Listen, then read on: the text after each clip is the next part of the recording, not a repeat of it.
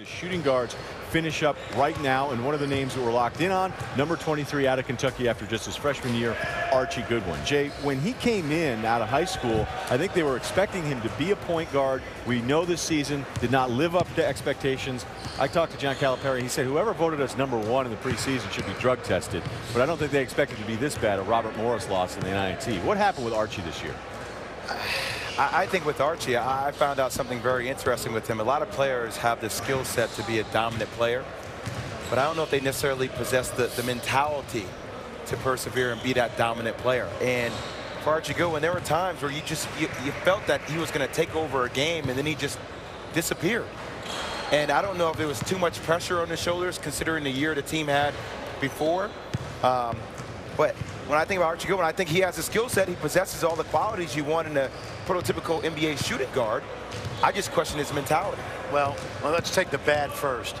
I almost think he needs to be a point guard because he is not a good shooter. 27% of his jump shots behind the arc. He made 27% of his jump shots inside the arc. He's a terrific athlete, a great end-to-end slasher. And here's another thing, guys. He may end up being the youngest player in this draft. So you're talking about a development pick. And let's say the guy averaged 14 points a game in the SEC. The biggest thing, Chad, is he just can't shoot the ball right now. You know, John Calipari compared him to a young Russell Westbrook when he brought him in. And Russell Westbrook couldn't shoot the ball either, but that quickness end-to-end, he's a very creative finisher around the basket. He contorts himself in the air in a number of different ways. I just feel, Jay, you're exactly right. Because his jump shot wasn't falling, he lost confidence in his game, and it started to affect everything else that he did on the court because there was that looming issue that he would have to stand up and take a jump shot, and then it wasn't going to go in. And there was a string of how many games, Fran, where he did not make a three for Kentucky, and I think it messed with his confidence. But he is a young player, and he can grow, and developmentally he can get there. And I'm right. I agree with you, Fran. Probably a point guard in the Russell Westbrook mold. Now, I'm not saying he's Russell Westbrook, but that type of point guard is who he might be 2-3 years down the road. Tom? Yeah, when you're in a front office, this is something you really dig into because it's blue chip talent that didn't play out the way you thought, and you got to figure out why, and then somebody's going to take a swing at it and take a shot at it because a different change of scenery. It's not just going to a different college, it's going to a different league, a different style, a different system, becoming a pro.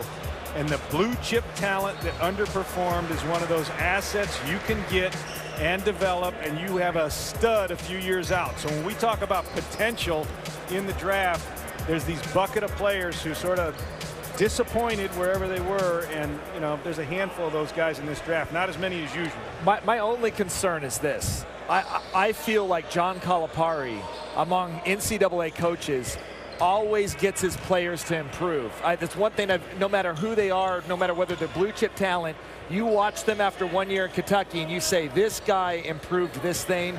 I did not see that from Archie this year. The shot selection was as bad at the start of the season as it was at the end of the season. The reads were as bad. The jump shot was as bad. He was almost exactly the same player that he was when he came in, and that scares me a little bit because I don't believe John quit coaching last year. I'm going to disagree with you. I'm going to disagree with you because I think John is a great coach, but there are certain guys, Chad, and he's got a couple on his roster right now that don't like being yelled at or demanded. Now, I'd send my son to play for John in a heartbeat because he's going to get the most out of you, but it doesn't always click with every single player. And as Tommy said, you may have to look into this kid's background and say, look, you know what, if we coach him a certain way, there may be more upside. I've seen John coach for 30 years. Not every single guy can buy into how intense he is. And this could be one of those rare guys that didn't buy in like everybody else did. Hey, let me fit in right between you guys on this one. The only 2 players I saw in Kentucky that improved this year, Nerlens Noel and Willie Cauley-Stein towards the end. Everybody else has kind of dropped off. You think about some of the other names. Alex Poitras, another name that was potentially a lottery pick last year because he came out of high school.